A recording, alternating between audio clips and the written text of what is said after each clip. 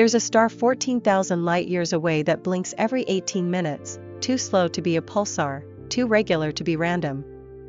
No known object in the universe should do that.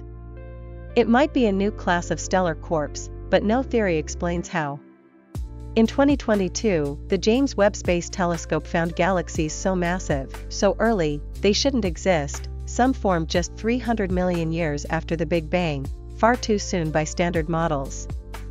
Either our math is wrong, or the universe started before time itself. Scientists also found a quantum-entangled pair of photons separated by 1,200 kilometers, yet they responded to each other instantly. That's faster than light. And it violates Einstein's most sacred rule. A few years ago, a star called S4716 was discovered whipping around our galaxy's central black hole at 8,000 kilometers per second, so fast, it should have been torn apart.